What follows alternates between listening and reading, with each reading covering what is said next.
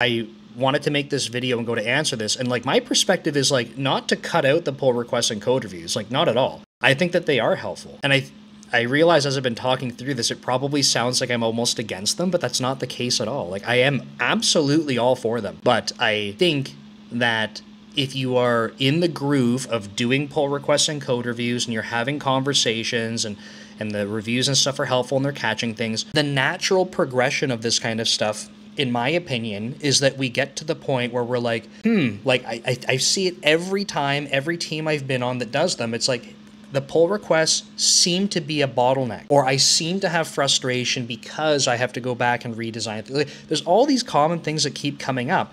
And instead of going, okay, well then don't do pull requests, I say the pull requests are your safety net. What are all the things that you find are inefficient or frustrating? And like, how do we just move those checkpoints up sooner in your development process? I've made other videos on this where, to exaggerate this, right? Forget the pull request. In other software development sort of workflows, I've lived and worked in situations where you finish the thing and then you go, great, it's done. Let me give it to the tester now. And then the tester in like 10 seconds is like, this is bullshit. Like it doesn't work, send it back. It doesn't mean that like the tester is the bottleneck and they're the bad person, so get the tester out of here. It just means that if someone's going to be going through something, like why don't you include them earlier? Because it's not like written as part of the software development law. Like if you know that they're going to be looking at this stuff, include them.